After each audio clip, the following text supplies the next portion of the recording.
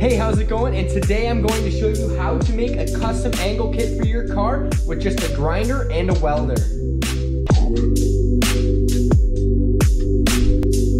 So this is stock angle and this is angle kit that's custom.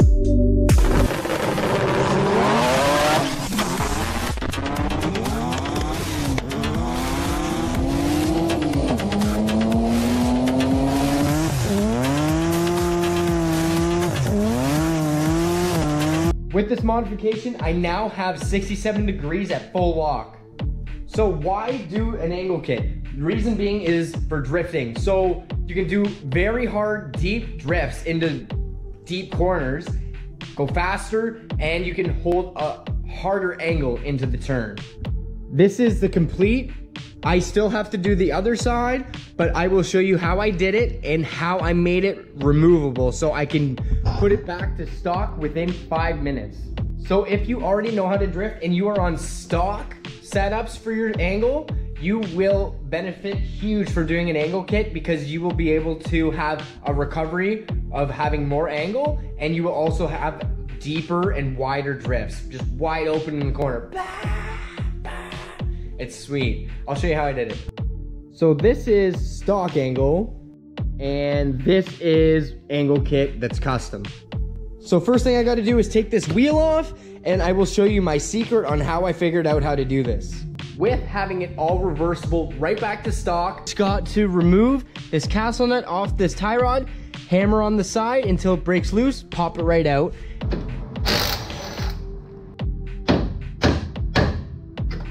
Just like that. All right, it's time to listen up.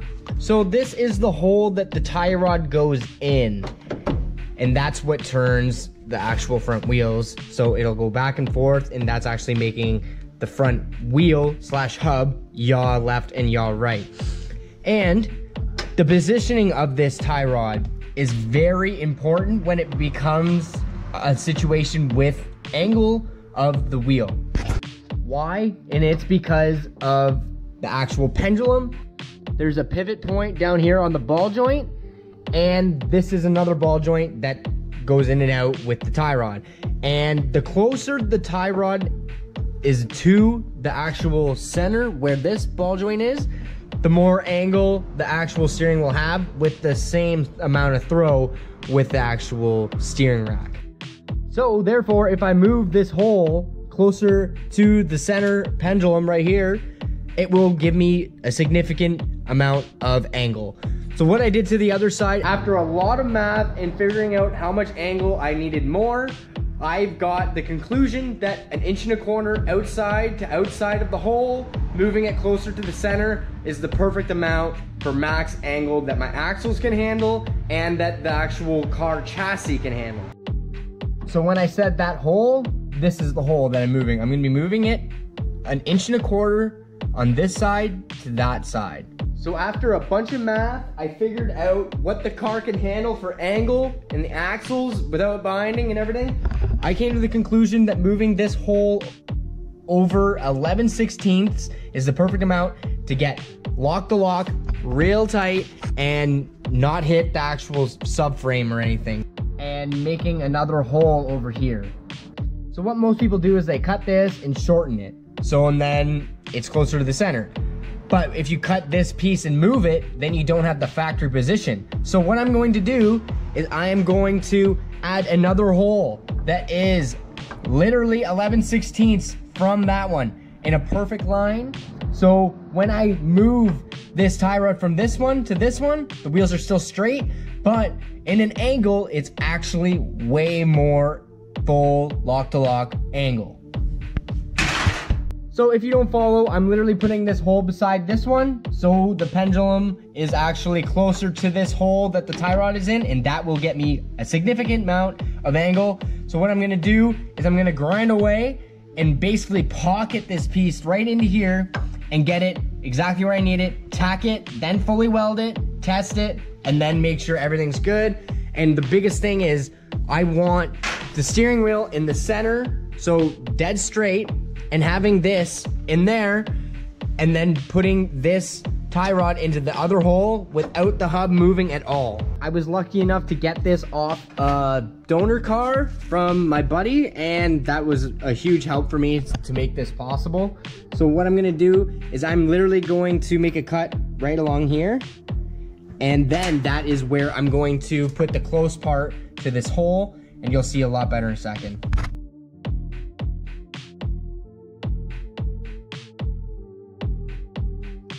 So here's the piece I cut off.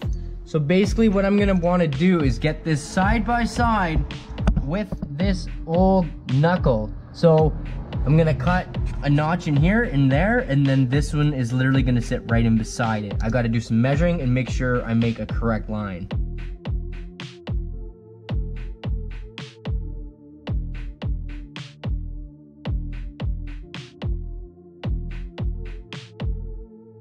Okay, so there's the notch, and here is my new knuckle that I'm gonna be putting in. So as you can see, I still need to make a flat spot over there so it sits in more, because it actually has to be in line. Because the actual tie rod, as it goes out on an angle, is making this gonna go in just slightly, like a mil or two. So I'm just gonna notch it, get it in there, and then I'm gonna do some testing and make sure that from this hole to the other hole is the 11/16 from outside to outside. So basically right here to right here, it has to be 11/16, and then I have to make sure that I've got it the right in and out here, because if I don't, it's gonna change the actual degree when I put it into this there for driving straight. So that's very important too. So what I do for that is I just have it here, put the tie rod in, and then put it into the other hole. And if the hub doesn't move for any type of toe when the wheel is straight, the steering wheel, I'm in the exact spot I want to be.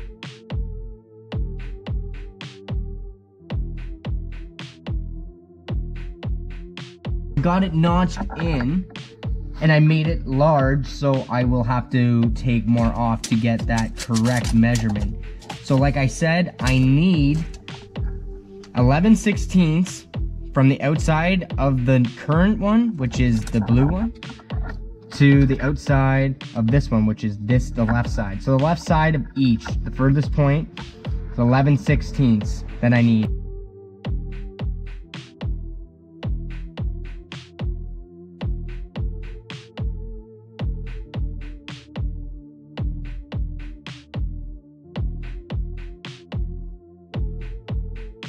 All right, I'm gonna give a quick measure here.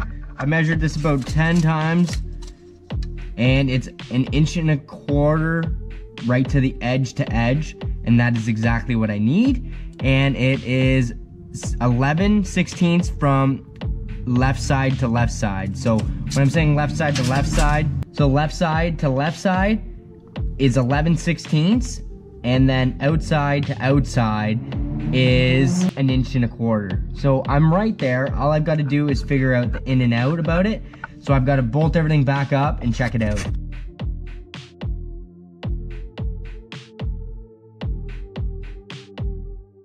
Sick. So I've got everything bolted up as if it was going to be driving, except for the axle, which does not matter at this point. So what I've got to do is make sure the steering wheel is straight. So I got the steering wheel dead straight. Here's my 2 holes. I can literally put this in to either hole and the hub does not turn at all. Watch. So it's in there. Boom. So when I change from the stock position to the other position, it doesn't move at all. Watch. No movement. No change at all in pitch if the wheel's straight. If the wheel wasn't, that'd be a different story, because this is going to change the actual pendulum of the steering. So now I've got the steering in the middle, and I've got to figure out where this goes along here. So I'm gonna put the tie rod into the original position, and then I'm going to hold with my hand right there, and then move the tie rod back into the new one and see where this is gonna move, and then I can adjust it by going in or out until I find that perfect position. Then I can tack it in.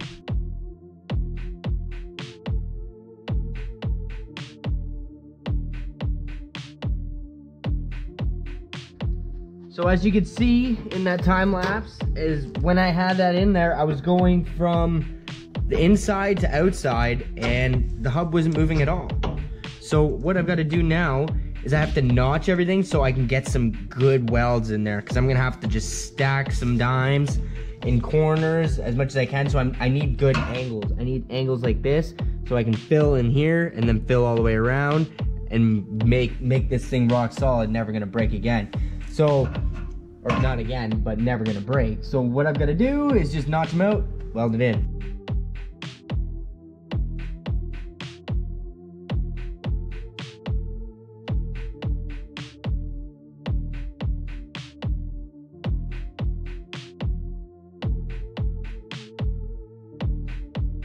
So I've got everything angled so I can get a good bite on each end.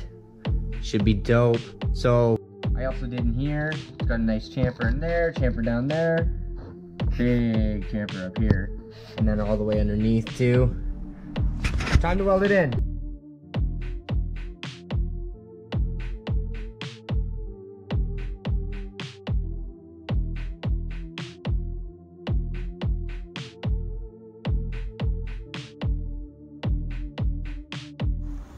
For me, it's really important to make sure that when I move the actual tie rod into the different hole, that it is the same zero toe at center. So I've got one tack in it. After 3 attempts, I finally got it. As you can see, when I have it in this one, and then take it out and put it in this one, the hub does not turn at all. That's because I have it perfectly lined up. And that's exactly what I want. So I'm very happy with that.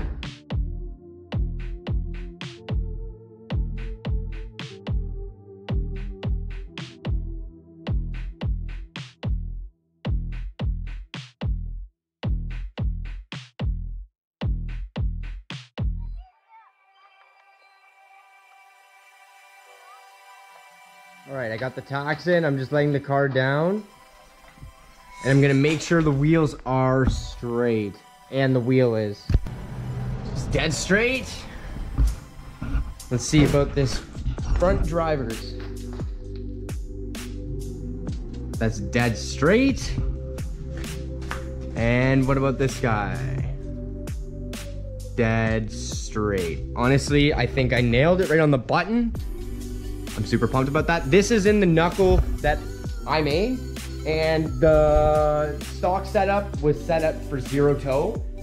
And that looks like zero toe as well. So with moving the holes, it still has zero toe, and that is exactly what I want. So I'm gonna have a straight steering wheel and straight wheels when I change those holes.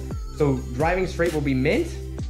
It's just when I turn it, it's just gonna crank the wheels in like a freaking forklift. Damn. I don't want to turn the wheel right now, like the steering wheel right now, because I only have like 3 tacks on it, and I bet it'll snap the tacks. But man, that is so sick. That is, honestly, I'm pretty impressed on that. That's all by eye, and I have them set to that 11/16 apart, so they should be the exact same angle once I'm all done. So I'm gonna jack it up, finish the welding, and then give her a final try and maybe check out how much angle I got. From this side, I remember I got 67 degrees, so I'll double check that.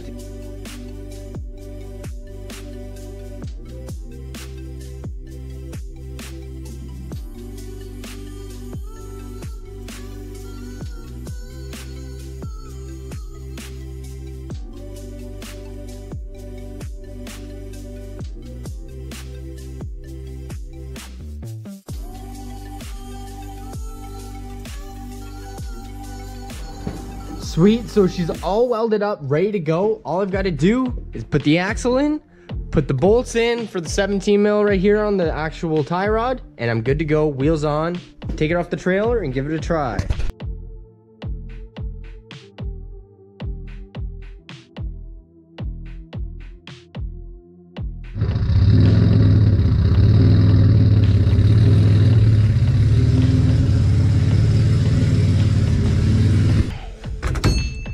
Sweet, so let's test out this angle. Let's really see what she's got for the first time on the floor.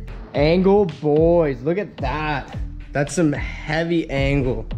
I'm really happy with that. So what I want to do is test it out, drive it around a lot, feel how much more angle I actually have, see if it rubs, see how it works. I think it's gonna work great. I'm gonna go check it out. I'm so excited. Let's see how this works.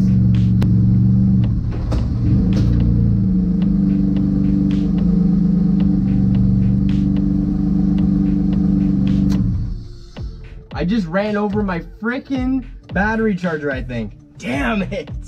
Damn. Sweet, let's see what this thing's got. Let's see what's different, let's see what's new. Wow, the steering's way more sensitive, I can tell you that much.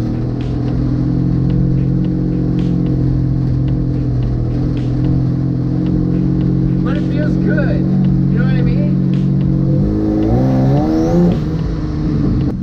Something's really weird with reverse after that crash, I'll tell you that much. That's as far as I've went so far with the angle, and I have much more. But honestly, like, that is already a huge difference. I haven't even cranked the wheel all the way yet. So I'm super stoked. Damn, like it's already poking out and I'm not even, like, I have half a turn more.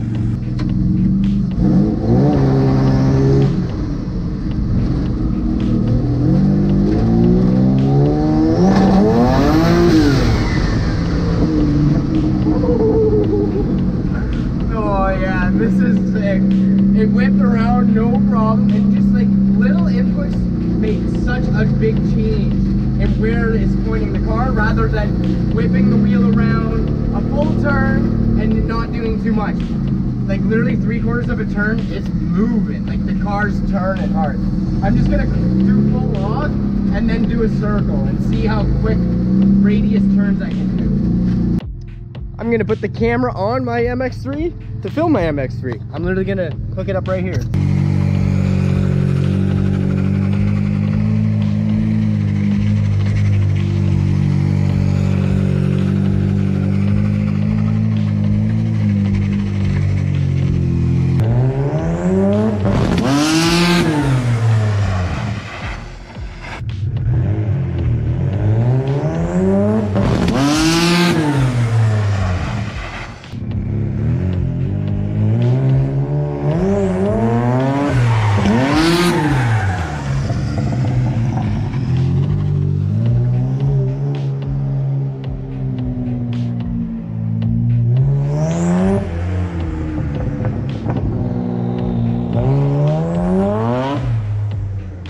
67 degrees of angle now. Woo!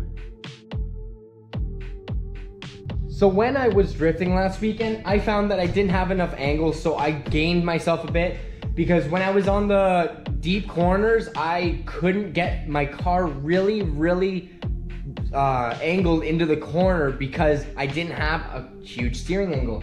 And if you don't have a big steering angle, you will spin out time after time unless you are not wanting to go really deep into the corners. This is a safety mechanism, kind of, because you can go wider into the corner and still have a little bit more angle to save a spin out. Yeah, so I couldn't really do too much in the parking lot. It's packed in there, but it's so much better. It feels like I'm driving a race car that drifts. Weird combination, but that is it. This is the animal. Twin engine MX3, twin turbo, all-wheel drive, monster. It's gonna be quite a machine when I'm drifting it now. I barely even got it sideways and I was like this on the wheel. So like I'm gonna be able to go balls deep into corners, really get it wide, and have a time drifting. I can't wait to do it. I'll see you in the next one. I am going to be drifting at a very cool spot. It's a secret, but I'll keep you posted in the next video. All right, we'll see you in the next one. Like, comment, and subscribe.